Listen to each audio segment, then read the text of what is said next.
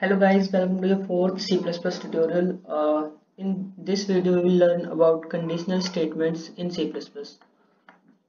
So syntax for conditional statements in C++ is like this.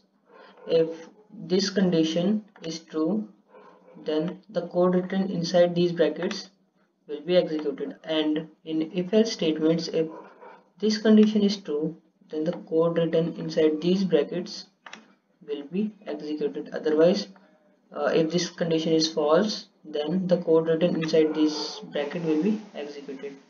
And in else if statements, if this condition is true, then the code written inside this bracket will be executed, and if this condition is false, then it will go and check this condition, and if this condition is true, then the code written inside this bracket will be executed. Otherwise, it will go further till the n-1th condition, and if all the conditions are false, then the code written in these brackets will be executed.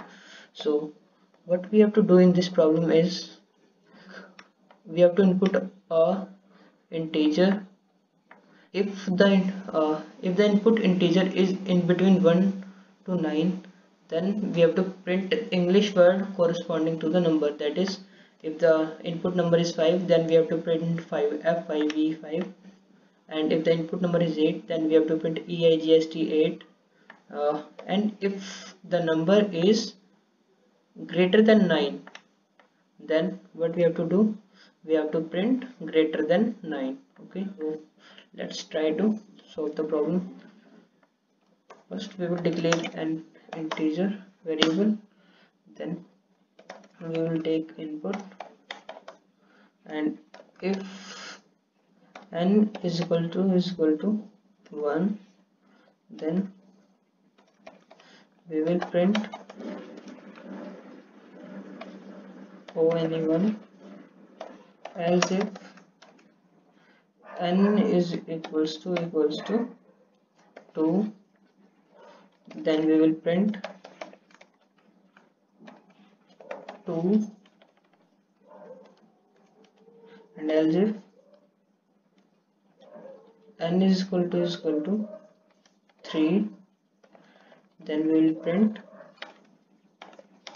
3, and so on till 9.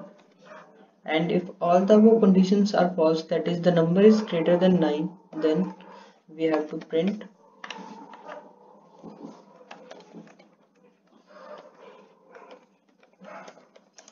greater than 9. Okay, so let's try to run our code.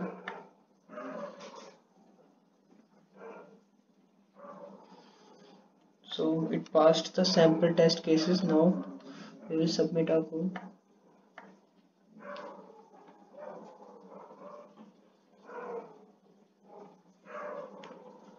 So you can see it passed all the test cases. So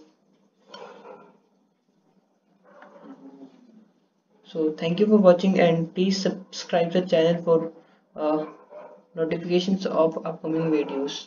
Thank you.